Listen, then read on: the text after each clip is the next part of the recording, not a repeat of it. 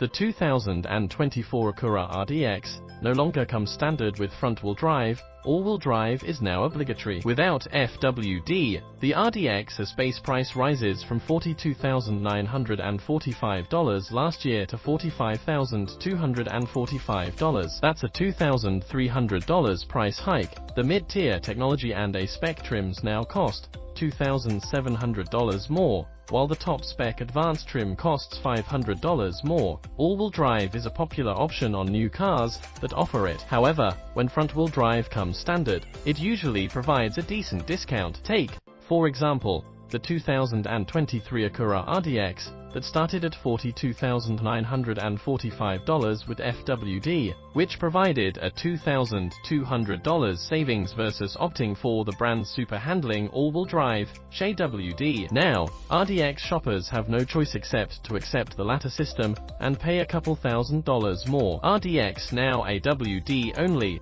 with all-wheel drive models most likely making up the vast majority of RDX sales. It makes sense for Acura to ditch the front drive configuration. However, there's no doubt that the decision diminishes the luxury compact SUV's value proposition, which helped it stand out versus ritzier rivals such as the BMW X3 and Mercedes-Benz GLC class. The 2024 Acura RDX still only features a single powertrain, a 272 HP turbocharged 2.0-liter four-cylinder paired with a 10-speed automatic transmission. We tested a 2022 model with SHWD, and it scampered to 60 miles per hour in a tidy 6.2 seconds. It also returned 26 mpg on our 75 mph fuel economy route, matching its EPA highway estimate. We've never tested a front-drive RDX from the current generation,